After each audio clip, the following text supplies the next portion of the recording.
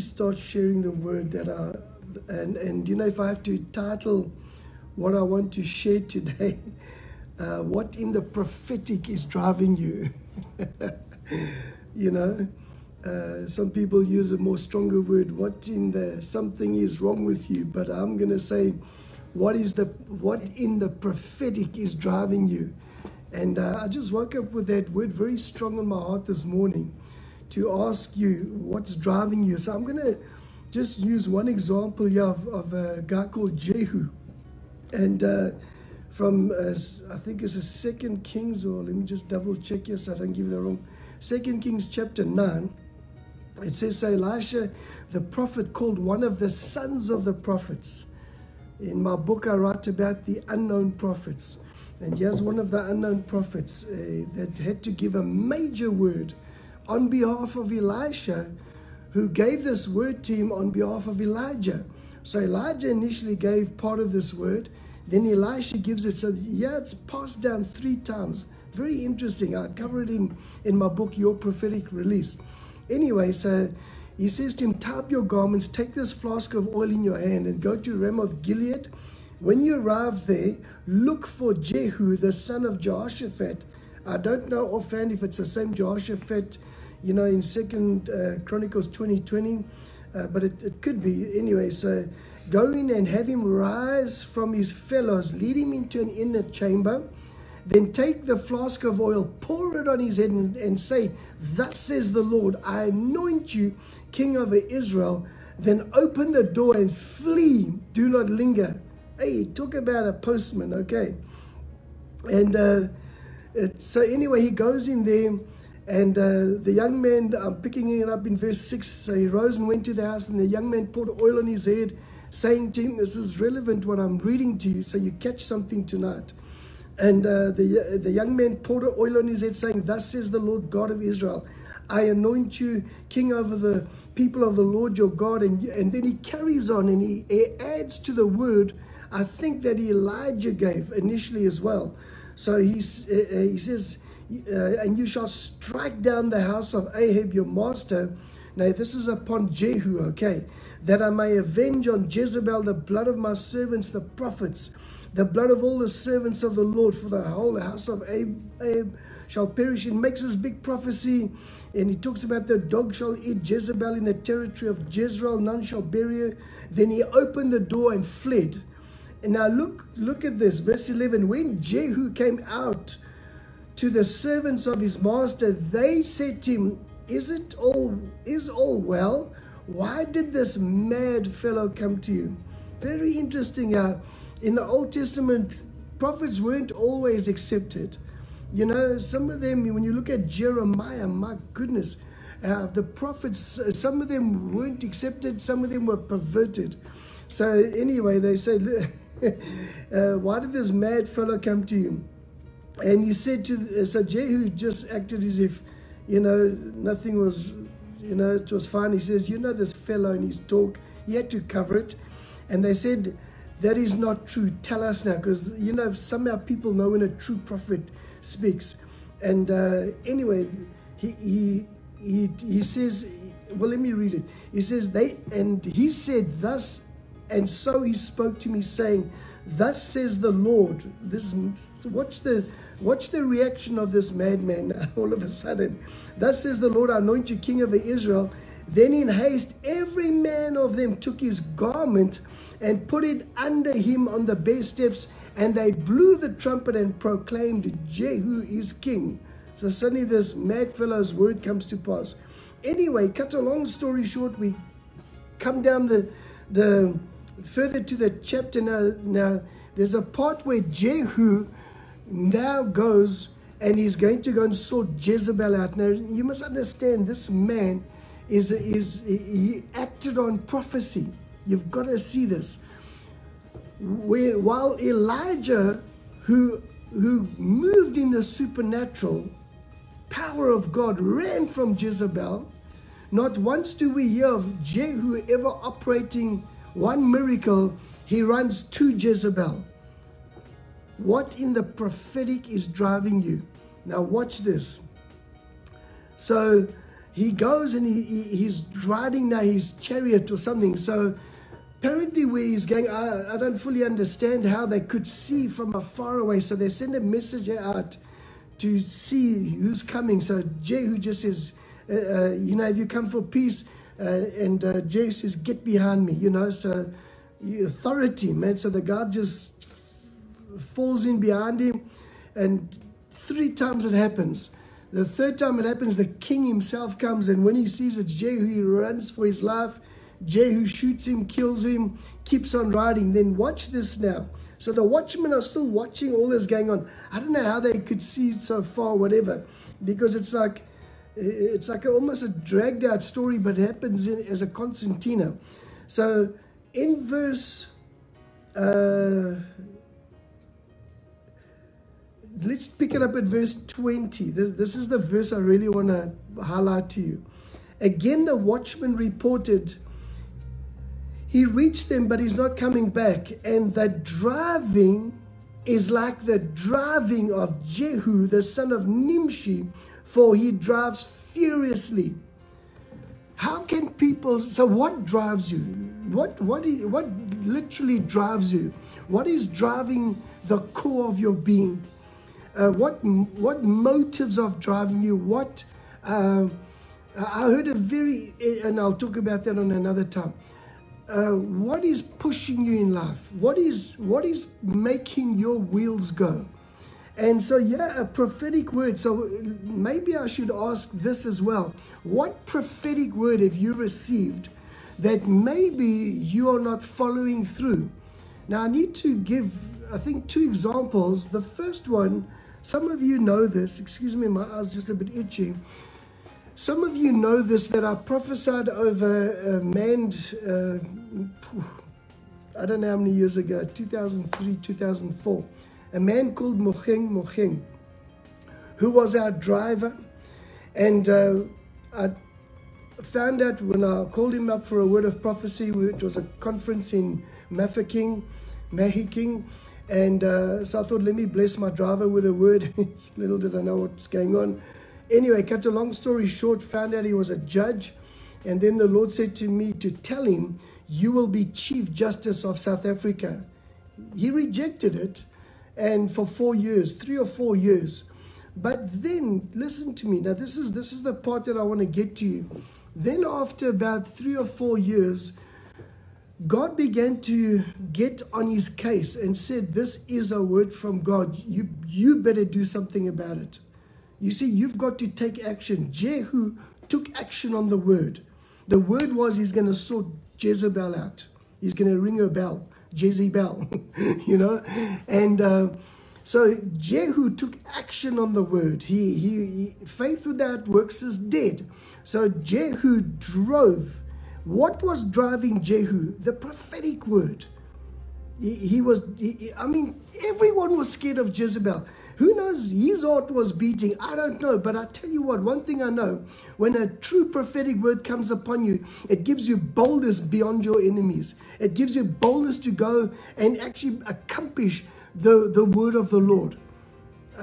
And so that's why I said in the beginning, what the prophetic is driving you. So Chief Justice went on 2 40-day fasts, a whole lot of other fasts, and he began to pray and began to push in. And when he was chosen out of a whole lot of people, I don't know the whole scenario. I still haven't read it or whatever. But he was challenged because everybody knew he was a Christian. And so the media were on him, the gays, the lesbians, the white people who were, like scared of him or whatever. I just heard bits and pieces. Some of the, other races attacked him. And he apparently boldly and publicly said, God said, he didn't mention my name, but he said, God said, I'm going to be Chief Justice. And if God said I'm going to be Chief Justice, I will be Chief Justice. Cut a long story short, man, it must have been totally supernatural. He gets chosen as Chief Justice. Just to let you know, and I've been saying this over and over, that same time I gave him the word to be Chief Justice, I did mention to him about being president of our country. Just throwing it in. And we've kept it under lock and key until now we feel to release it. And so now Because we need to all pray. yeah, he is exercising his faith for that right now as we talk. And went and laid hands on him in his office, anointed him with oil 1 or 2 years ago, and prophesied the word again. I reminded him of the word, and in fact, I've anointed him then with oil. Both my wife and I, we've got it on video. We keep it, it's not for public use. He's got it, a copy. So we've done that, anyway. So I want to say to you, there's someone else now that I thought about today who did exactly the same, who pushed their way through a prophetic word until it happened in their life. It might come to me just now. So look at how interesting this is. How did people recognize Jehu? They recognized him by his driving. I mean, that's amazing. There was only one man that drove a chariot, and he drove it furiously. In other words, Jehu was a different kind of a being. Now, what I want to felt the Lord say I must put on you today, what in the prophetic is driving you? What word?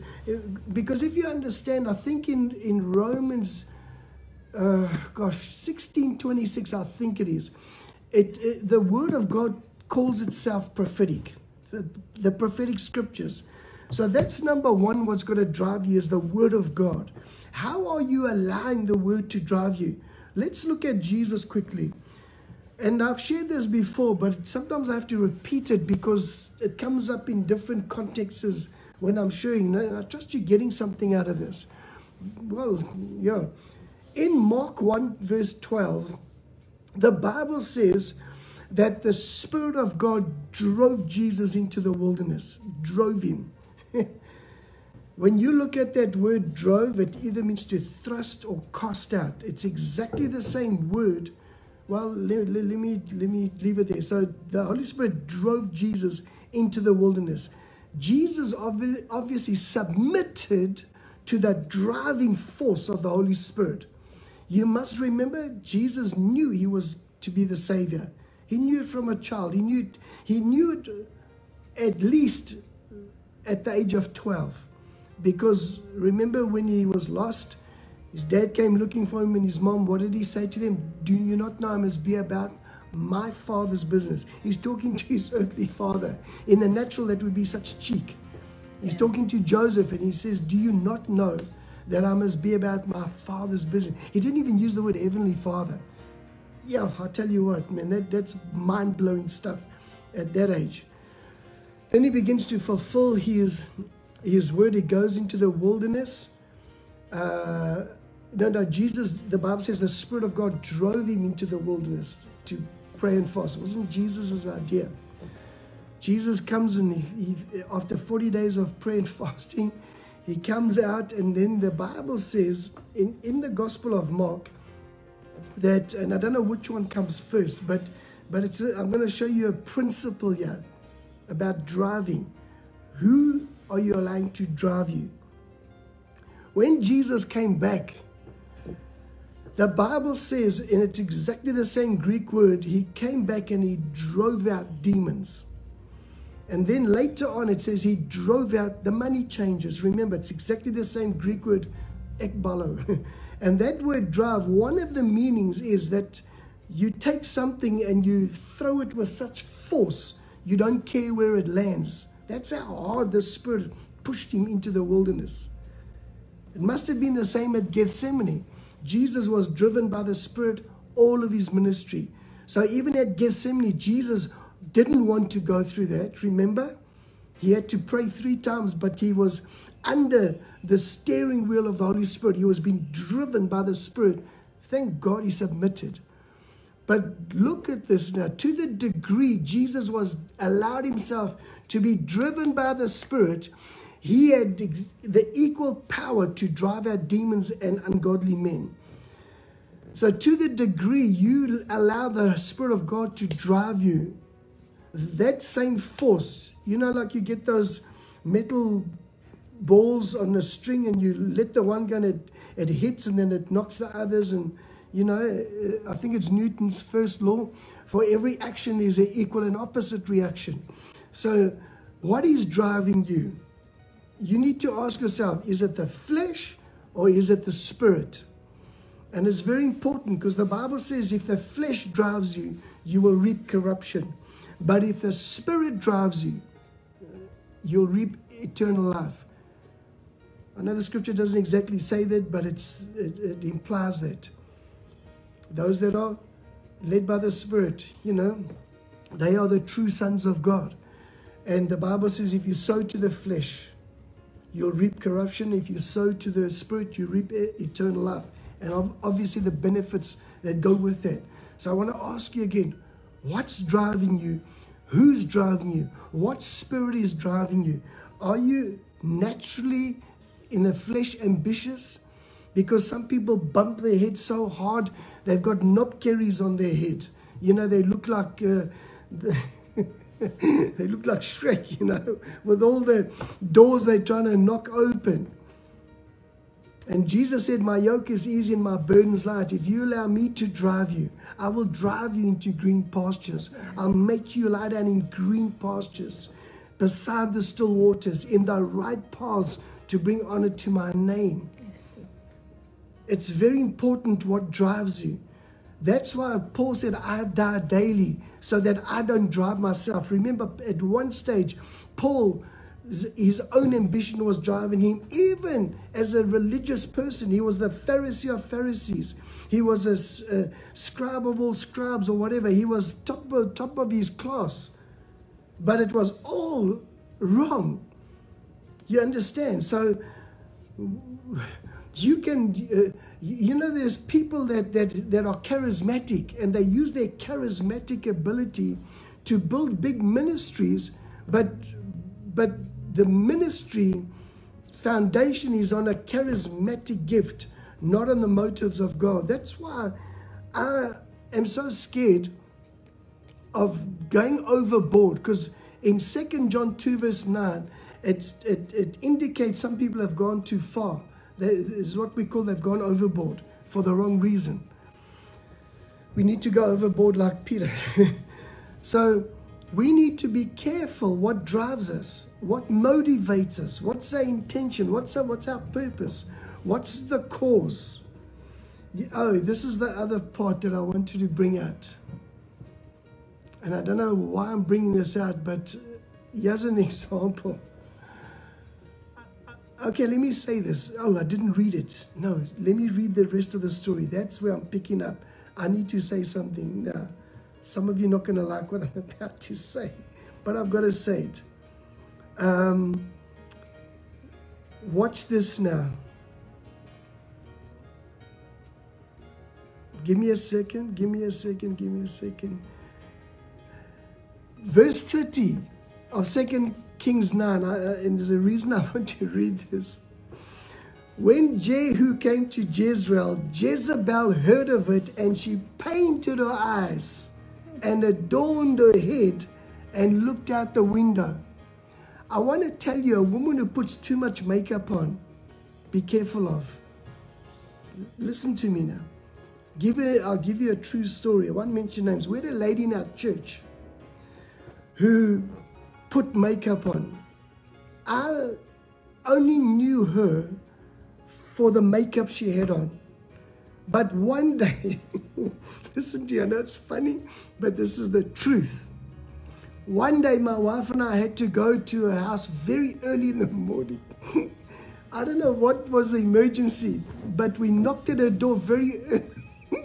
Drop something off. And she came out, and I stood back a couple of steps because this very ugly looking lady came out. That's not nice. No, it's not nice, but you know why? I was so used to seeing her with makeup on that when she never had makeup on, it looked ugly to me. It reminded me, and I'm going to throw this in. It was a bit shocking. It was very shocking. I actually took steps back because of I didn't see her in a natural state.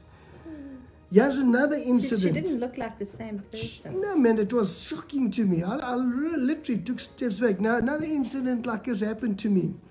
Many years ago, when I was still in Amamsan Toti, I was part of the leadership of a church there, and we used to have ministers fraternals. And I think it was every Wednesday or something, all the ministers in Toti used to meet at different pastors' churches.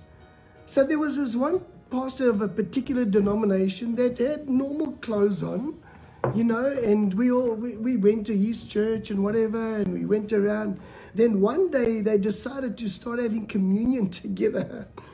Yes, like, I'm being the truth now, honestly. You misunderstand me. I'm a prophet in training, okay? Prophets have one of their worst enemies are religious devils, a religious spirit. You got to understand that. Jesus only fought the Pharisees more than anyone else. He was heavy against them. Woe unto you. The word woe means curses unto you. You know, whitewashed tombs, vipers, blind guides. You know, Jesus was onto the Pharisees, but he loved everyone very much. So we go to this one mainline, I'm not going to mention what it is, to have communion. Now this pastor, that's what I'm going to call him for now, he says to us, wait over here. And now I'm not even a pastor, I'm one of the leadership. We all sitting there. And the next moment, now God hasn't struck me down dead for saying this yet, but this was my impression. When he opened the curtains and he came out, it was Dracula.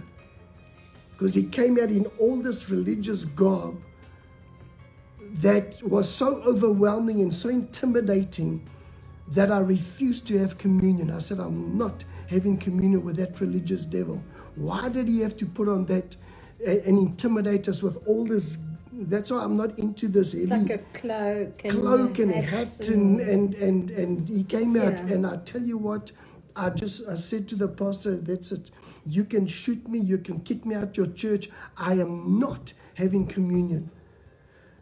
And that, but I tell you what, you know, it was crazy. So I need you to know, when people have to overdo things on themselves and they're not normal, be very careful of a religious spirit.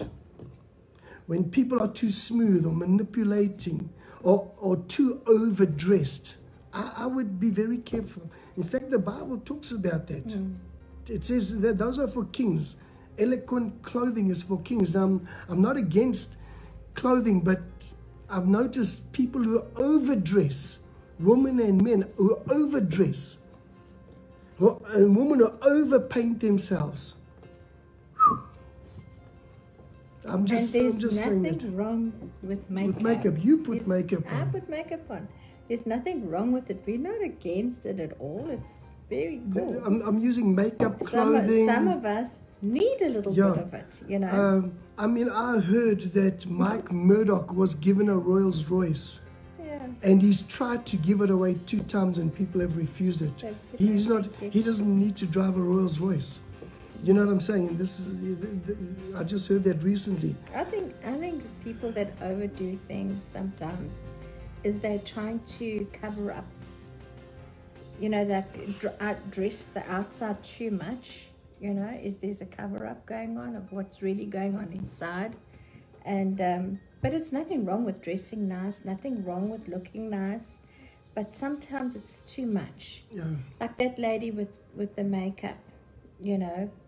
And eventually, let me just tell you about that lady. Let me be honest with you. My wife was pregnant with my last born son, Israel. And she was at her very end. And so right near the end, my wife stopped coming to church. And we used to have, you know, morning services and evening services. And when she noticed my wife wasn't there, suddenly, all of a sudden, she came to church with these mini skirts, dull to the hilt, sat in the front row. And when she was dancing, she let all her ministry show. When she sat down, she opened her legs very wide, and and then she started winking at me. So the first Sunday, I was doof.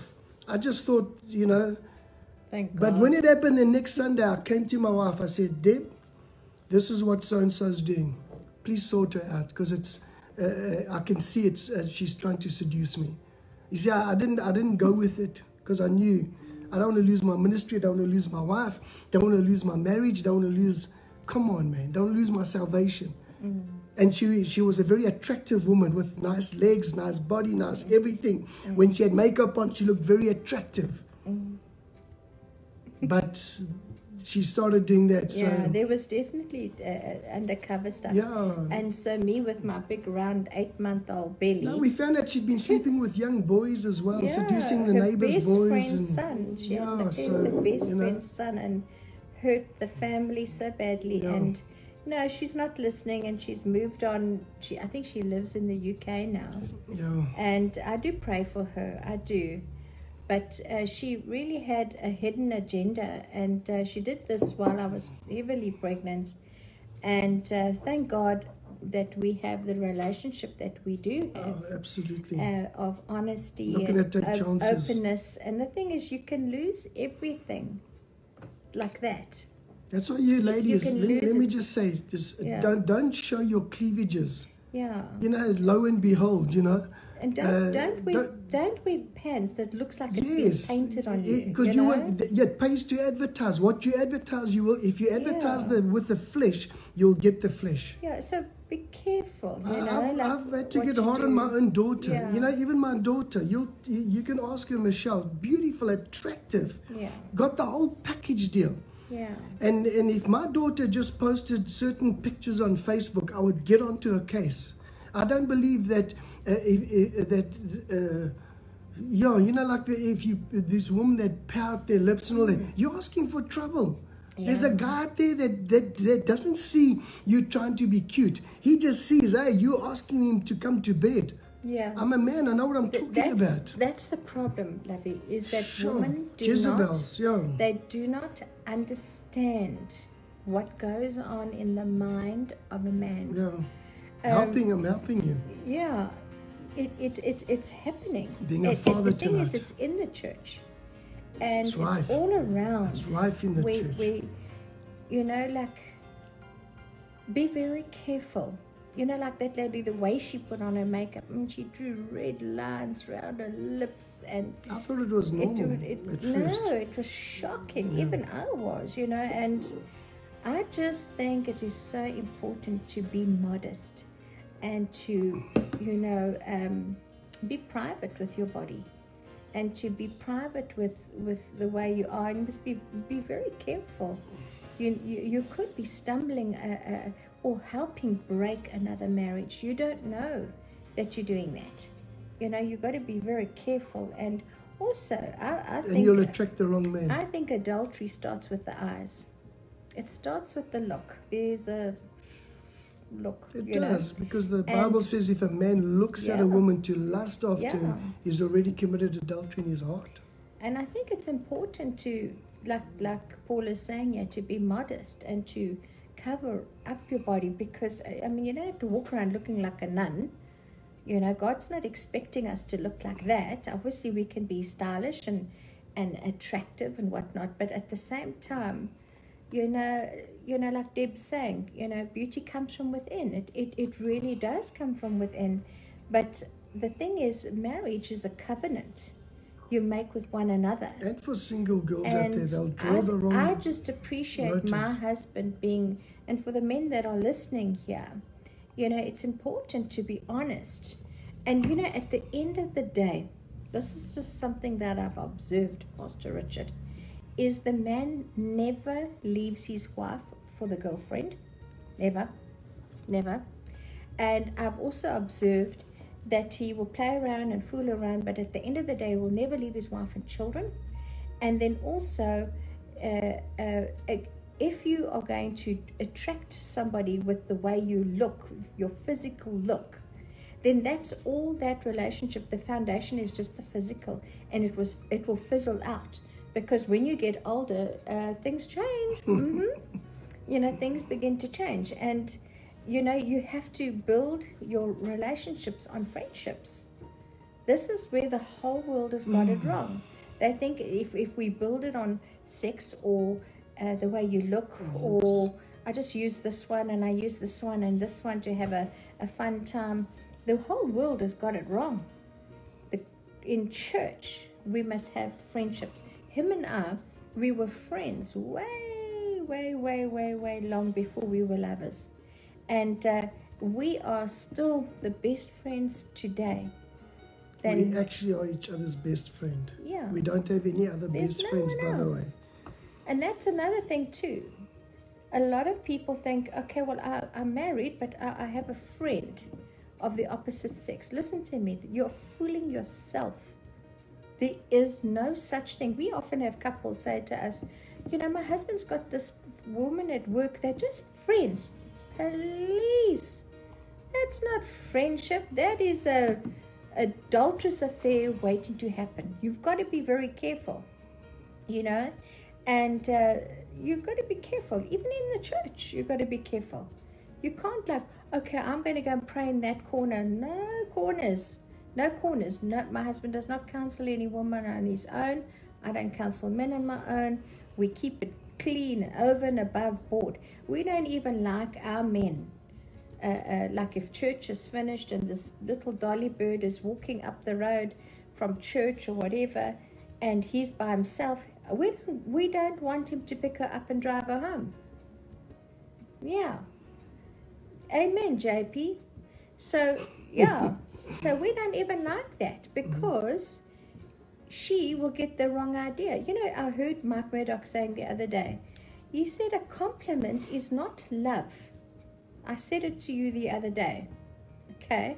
And, you know, it doesn't mean because somebody says to you, oh, you got nice hair, or, oh, you know, you're looking good today, you know, that doesn't mean he wants to go to bed with you. You know what I'm saying? That's what Mike Murdoch actually said. You need to work these things out. But I'll say, if you're a husband and you haven't complimented your wife, why are you complimenting someone else? Auntie Jessie. You know, Auntie Jessie, you know. You're ringing Jessie's bell. And, you know, the devil is flipping around every corner, looking to destroy covenants. He's looking to make you become a covenant breaker, even with God. Even if he can get you to break your prayer life, and he can break your time spent with God, or you know, or break you from giving to the Lord, bringing the tithes to the Lord, or he can get you to start hating somebody. You know, he is always busy trying to get us to break the rules. And so it is important for us to keep it clean. We have to keep things clean. For the sake of your eternal destiny. And that same lady with the makeup and did the flashing, I mean, I got hold of her. I had a round tummy. Believe me, when I was pregnant, I was pregnant. I was huge. And I went, called her to the house. Whoo, was she sorry? I called her to the house. And I waited till my husband wasn't there. No one else was around. And I said to her, I didn't ask her, have you been doing that? I told her this because I had more confidence in what my husband said than what she had nothing to say to me. I just wanted to tell her off.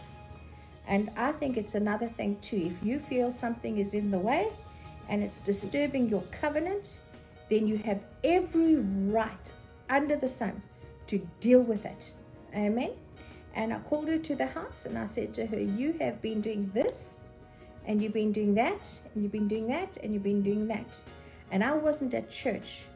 You have no right to do that kind of behave like that when I'm not around or in front of anybody else. And I just said to her, I don't want to see you again. Please leave. And so that was the first and the very last time I ever did that. But you know, your marriage is very important. It's so vital that you take care and look after your marriage, because it is sacred. It's something that God has blessed you with. He has given you a gift, And you need to build into your marriage. You need to build into one another. And you know what? If somebody else is looking for compliments outside of the marriage, or, you know, you're feeling kind of nice around another person, it's because the other one is not doing it.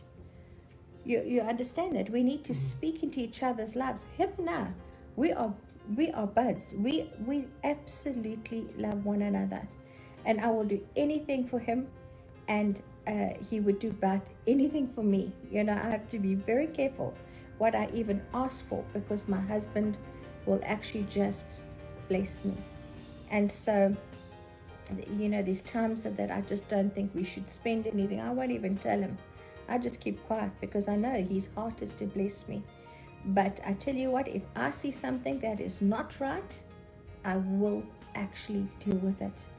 And yeah, and then we found out later that her best friend, that same lady's best friend, a very nice lady who was actually deaf, her best friend was deaf, and she had gone and had an affair with her best friend's son.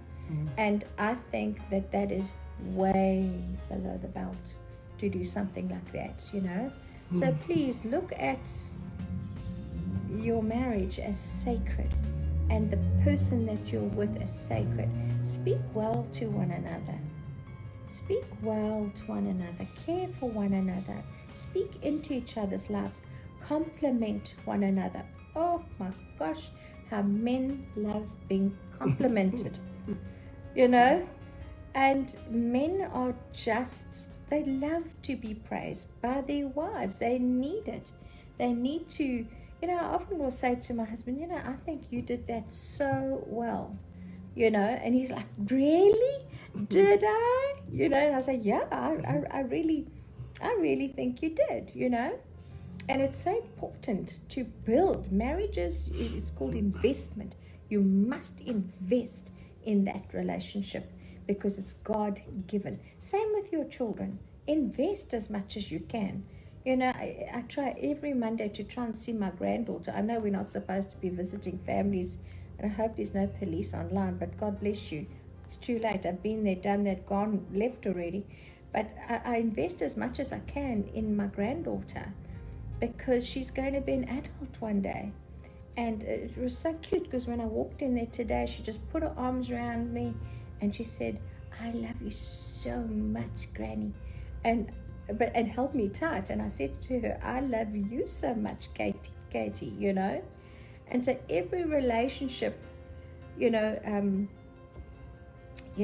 relationship is absolutely valuable, and that God has given to you. You'll only answer for the ones He's given you. Don't worry about the person at the office.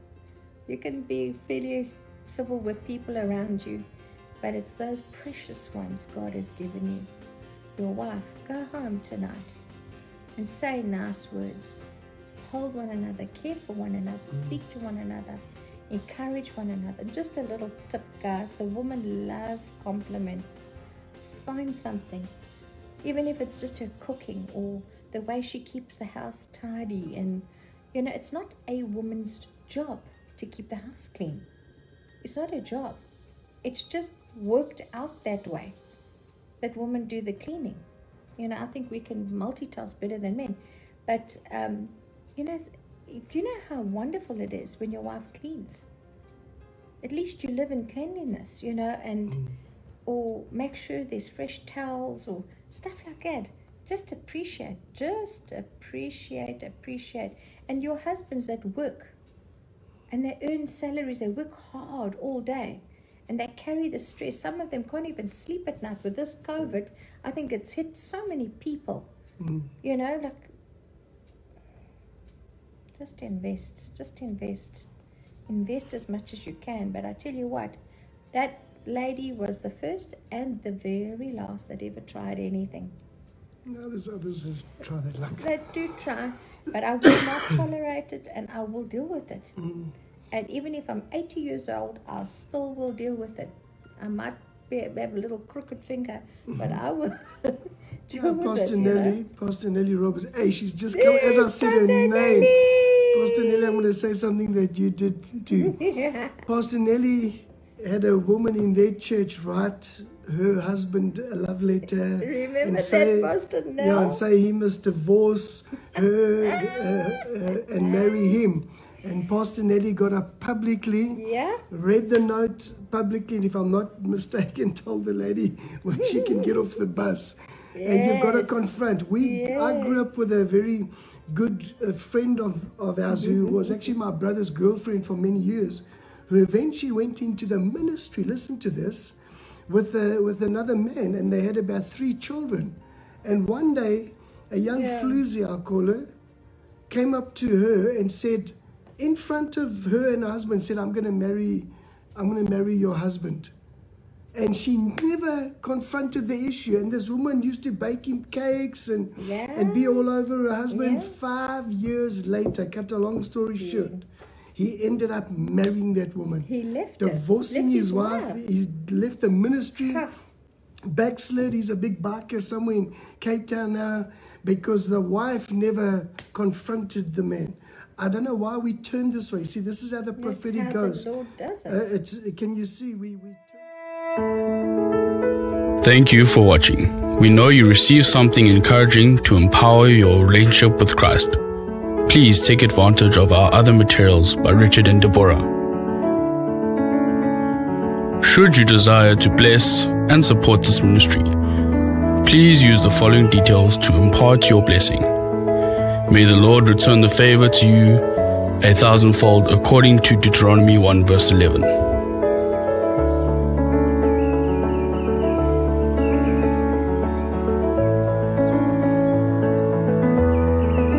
Should you be in the vicinity of Pietermaritzburg in KZN, you are welcome to attend our church service at International Christian Center, Pietermaritzburg, located at 28 Pilot Road, Epworth.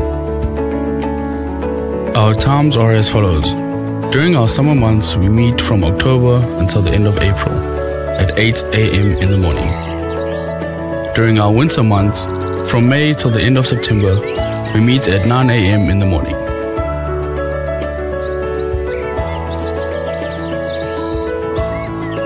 If you have never surrendered your life to Christ or need to recommit to the Lord Jesus, please pray this prayer to God now. Dear God, our Father in heaven, thank you for sending Jesus to be my Savior. Lord Jesus, thank you for dying for my sins. As I ask you to forgive and cleanse me of all of my sins by the power of your shed blood, I receive you as my Savior, Lord and friend. As you make me your child today, thank you again, Father, for the indescribable gift of eternal life. In Jesus' name, amen. Let the Lord lead you to a Bible-based church. Alternatively, contact us to be of assistance in this important next step of your relationship with Christ. God bless Richard and Deborah Gray. And God bless you, and do have a God-filled life with Jesus Christ.